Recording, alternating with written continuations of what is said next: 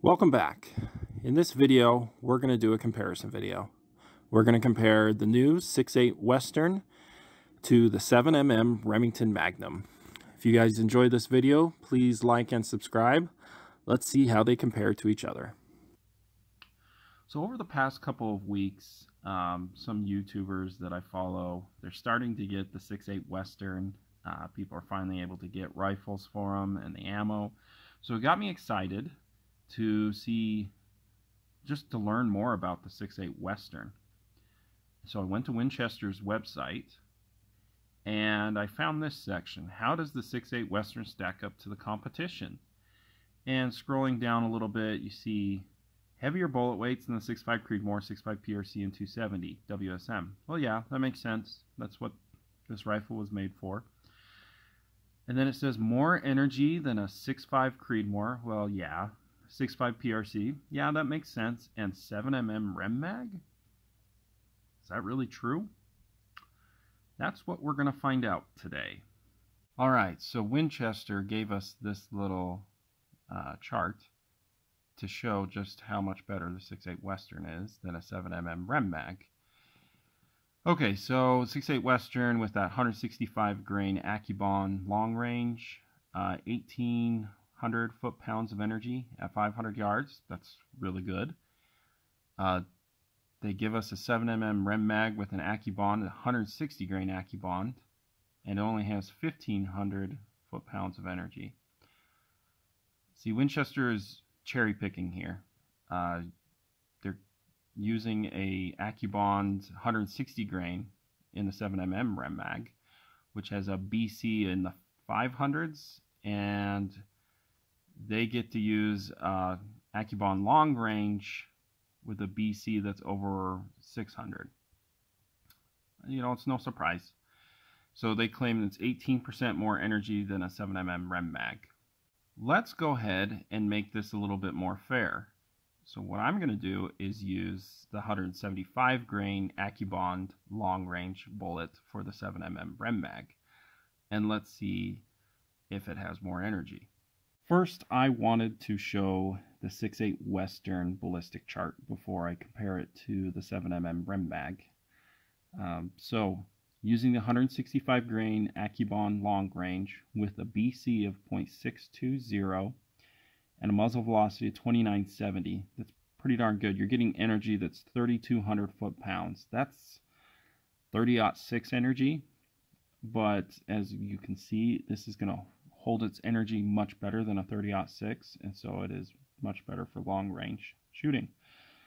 Okay, so with a 0 at 100 yards, looking out to hunting distances that I would be comfortable and advise people shooting out to 400 yards, your velocity is almost 2,400 feet per second, and your energy is almost 2,100 foot-pounds. Plenty of energy for elk. And drop 23 inches, and then windage. This thing is meant for long distance shooting, and so it does really well as well. Let's go ahead and see, I guess, what the limits are using 1,500 foot-pounds roughly for elk. Let's see how far. Not that I advise people hunting out to these distances, but I'm curious to see what the stats are with this rifle. All right. So basically, probably around 650 yards is where your maximum range is for elk. Out to 700, the bullet's going 2,000 feet per second, and the energy is a little bit below 1,500 foot-pounds. And the drop is quite good, only 103 inches, and windage is also really good. So this definitely is a great cartridge, and I do think it's going to be pretty successful.